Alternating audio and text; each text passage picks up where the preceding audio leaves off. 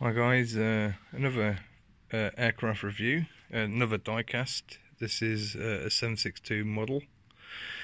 It's made by a company called Skymax models, and this actually features the Strikemaster light attack aircraft.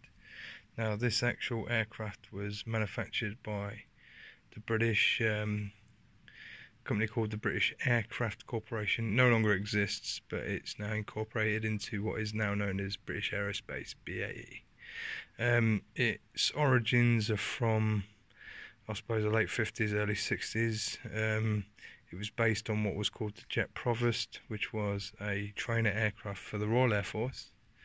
However, in the late 60s, the BAC decided to try and make a export version, and they did this by making the Strikemaster, which was basically an upgraded engine, and making the aircraft actually shootable for weapons. So it has two 762 machine guns and hard points, enough for bombs or rocket pods, etc. Okay, so comes in standard packaging, as you can see.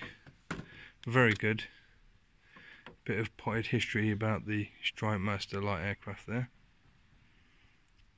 Okay, who built it, where it was from, etc.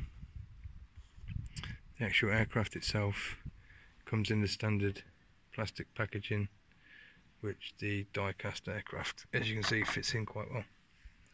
With that you get all the plastic stuff, so wheels up, wheel down, bombs, as you can see there, a stand and an instruction booklet. One of the best things about this model is you actually get a key, which is there. Now I've used this key on other models, and it's something that the big manufacturers do not supply. So Corgi don't do it, and I know Hobbymaster don't do it, and I wish they did. It's basically a key, so you can change things around on the aircraft. For example, I'll show you the underneath. Where the plug is there, right in dead center, you slot the key in there, you can pull that out and then put in the stand, which is there. Okay, so the actual aircraft itself, I'll put it back in the stand there, keeping it off the floor. This is in the livery of the Saudi Arabian Air Force, who was one of the export customers from BAC in the 60s. I believe they used them through the late 60s, 70s into the 80s. This aircraft was used by the Royal New Zealand Air Force, also by the Omani Air Force, and I think a couple of South American countries. They didn't actually see action. I know within the Omani Air Force they was in the Dhofar rebellion, and I believe they were used up until 1995, even seeing combat use in 1995 in South America. But again, if you want to research the aircraft, please do that.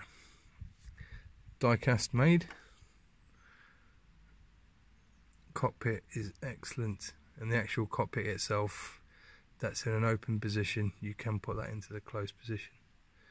Underneath is all the hard points, so 2 bombs at the moment, another hard point there which relates to those bombs, or fuel tanks and stuff like that. I've got this aircraft in the wheels up position at the moment, but again, with the courtesy of that key, I can remove the up position and put down wheels down to display it as if it was on the edge of an airfield or something like that. Delivery is second to none. The paint scheme, Royal Saudi Air Force, as you can see there. Excellent, very excellent indeed. All over a brilliant model. I shall just show you the tail design. There's not much to the tail, but worthy of noting anyway.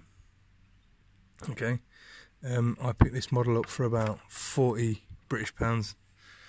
Again, by this company called Skymax Models.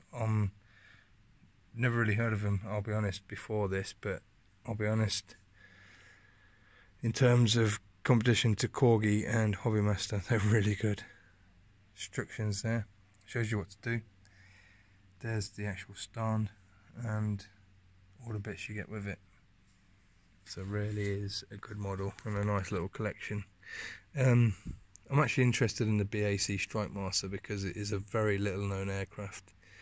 Like I said, it was made on the back end of the Jet Provost, which is this aircraft here, which was a trainer aircraft in the Royal Air Force. But BAC wanted to try and get some export sales, and it was sold to mainly air forces who needed a kind of a counter-insurgency aircraft stroke low-level strike aircraft, but nothing too technical. And this thing ticked all the boxes. It's actually a two-seat aircraft. Again, I'll focus on the cockpit there. And again, upgraded Viper engine by Rolls-Royce. It had inner thunder wings to get bombs and or rockets, and it's internally housed 7.62mm machine guns. And as I say, they were used in the 70s by the Omani Air Force in the Dhofar Rebellion to great success, I believe. The New Zealand Air Force actually used these as well. Didn't actually use them in combat, from what I know. Again, I'm prepared to be corrected. However, they were used extensively by the NZ Air Force right through the 70s, 80s, and I think they were retired in the early 90s. Believe it or not, there is many of these still knocking about. There's a British display team called Viper, and they actually uses Air Forces painted in Saudi Airforce colours, Omani Airforce colours, New Zealand Air Force colours, and it's a really cool display team. The reason being is there was a lot of airframes still around the world that were still in very, very good flyable conditions, and bearing in mind a lot of RAF guys initially trained on these, you know, it's well capable for them to fly, etc. So, yep, another good addition to my collection, and a very good aircraft, very prominent, very small, but nonetheless excellent aircraft, and these will be flying for some time in the future, I guess, with the air show circuit, etc. So be sure to check that out. I'll try and put a link to a Team Viper who fly these in the UK at air shows as well, so you can see what they do and the sort of thing they're about. So thanks for that. Yet another good die-cast model. All the bits and bobs there, and that thing there, the key, is really, really good. Little innovation thing which I wish the major producers like Corgi and Hobbymaster would follow. Just helps pulling bits and bobs out to change it from air to air to ground or parked up mode. Anyway, as I say, thanks for bearing with me. Hope you enjoyed the video.